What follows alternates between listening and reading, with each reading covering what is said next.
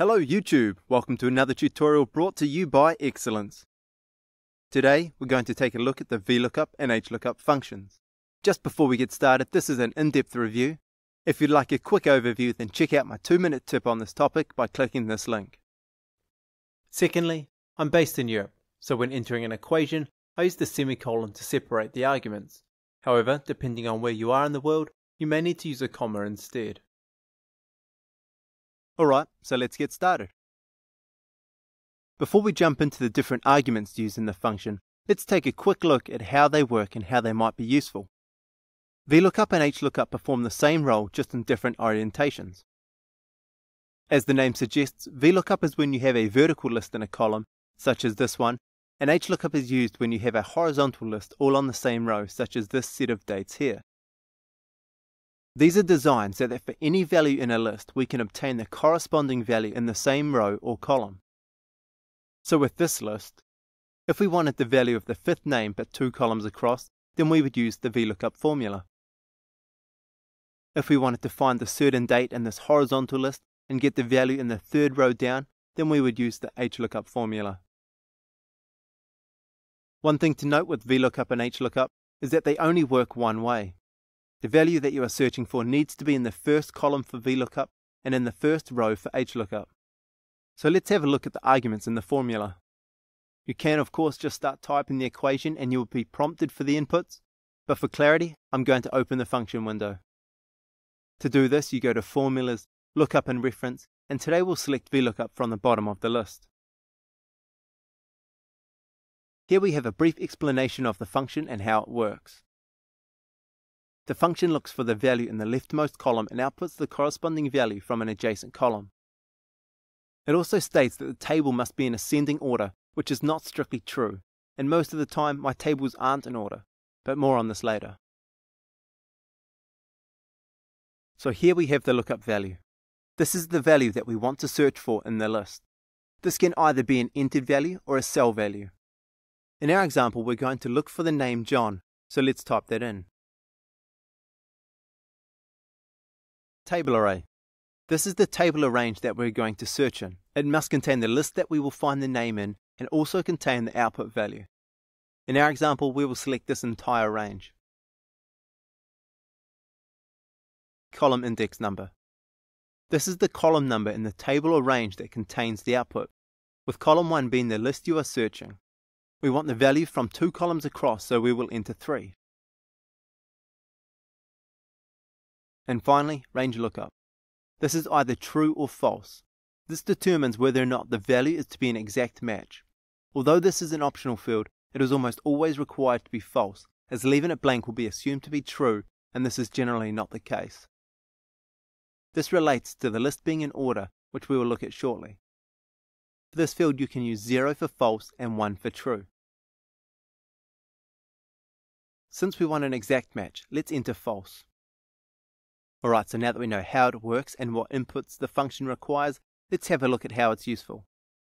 For example, if we were to look at this list of names and ages, and we wanted to find the age of a certain individual, then we can use the VLookup function to do that.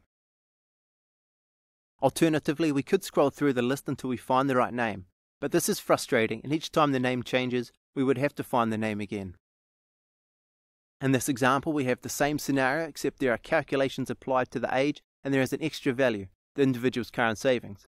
Without VLookup, we would have to find the individual, remember the values, go back to the top and enter the correct numbers. There are a lot more extra steps in this process, so using the VLookup function is a better option. Or what if you wanted to apply the equations to a number of different people, or different information was coming from different tables?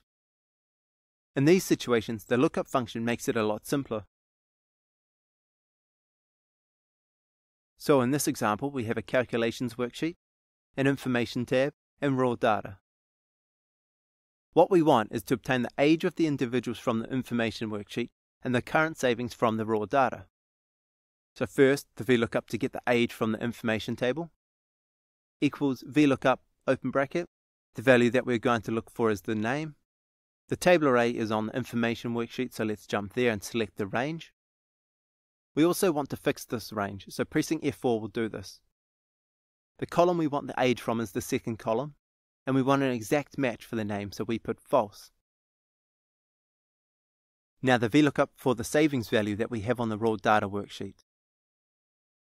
equals VLookup open bracket, the value which is once again the name. The table array is the values on the raw data worksheet, and we will select them all. In this case, it doesn't matter whether or not you select the headings. Also, once again, we will fix the range by pressing F4. From here, we need the total value in column 5, and we would like an exact match, so false, close bracket, enter. Now if we click the bottom right corner and drag the formula down, or double click in the bottom right corner, the equation will apply to all names. We will look at a couple more examples shortly, but before that I want to discuss the last argument in the function, the range lookup. As I mentioned earlier, this is used to determine whether or not you want an exact match. Entering false or 0 means that you want an exact match, and true or 1 indicates that you want an approximate match. So why would you ever want an approximate match? Well, consider you had this list of test results, and you wanted to know what grade each person received using this score chart. If you were to try and use an exact match, then you would be required to have every number on the score chart so that an exact match can be found. And even then, it may not be comprehensive enough because the percentages aren't exact numbers. So instead, we use approximate match. To start, let's enter the formula and see what happens. Equals VLookup open bracket. The value that we want to find is the score. The table array is the grade table. We want to get the value in the second column, and we will make the range lookup true.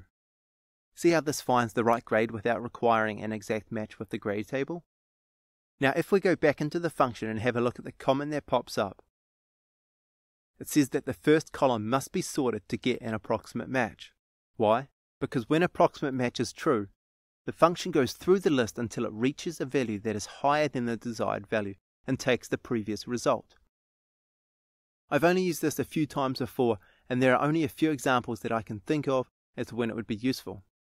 It does become useful when you are looking up values that are in a range, such as this grade example, or when using dates. Now let's take a look at a couple of common errors that arise when using the lookup functions. Nothing is more annoying than entering in a formula and having it display an error. There are a couple of reasons that you will get an error. We can start to diagnose these by clicking the error icon that appears. For the #NA error, we get the value not available error. What this is telling us is that the value that we tried to look for is not part of the list. We're looking for Bob Ferguson, but he is not on the list. If you are certain that the value is on the list, then another cause may be that you have not set the range lookup to false.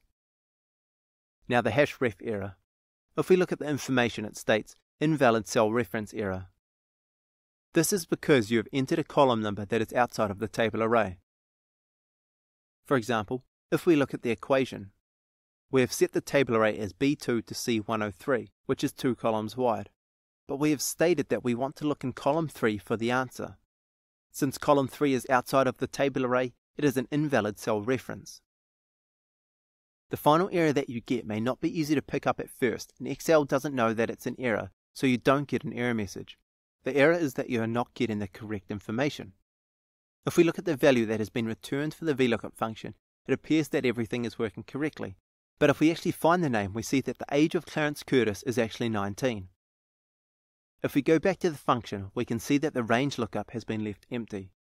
Excel is then assuming our list is in order and we want to return the closest match, and not necessarily an exact match. Since we are trying to find the name, we obviously need an exact match, so need to ensure that we have the range lookup set to false. Another great use for the lookup functions is the ability to quickly compare two lists of information.